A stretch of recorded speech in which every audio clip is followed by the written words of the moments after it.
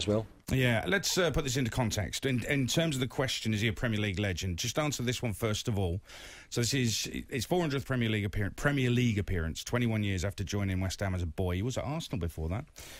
All told, it's 524 West Ham appearances. He's 7th on the all-time list of appearances for the Hammers. He might edge into 6th. Next season's his last.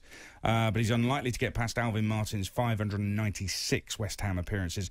And top of the lot is Billy Bonds, an incredible 799 appearances for West Ham. It's an amazing figure. In fact, if you look at the top 5 that Noble will be just behind in terms of appearances, these are legends of the football club. Billy Bonds, Frank Lampard Sr., Bobby Moore, Trevor Brooking and Alvin Martin. All club legends, therefore he is a West Ham legend, Mark Noble. When it comes to Premier League, 400 Premier League appearances, it is some achievement when you think it through. He's been picked to represent West Ham in the top flight 400 times. Just let that sink in. This is a club that, might not have been going for titles, but they've certainly been going for survival.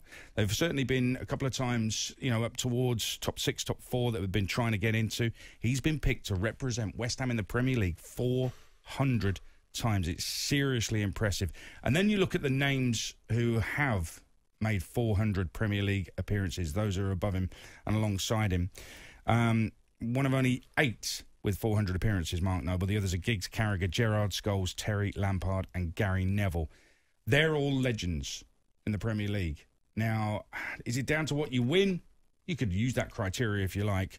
I think that when you look at it frame it in those terms I've just said, he's been selected to play in the Premier League, the top flight, the elite for West Ham 400 times.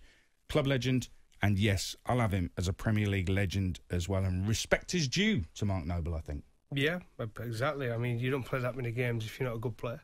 Correct.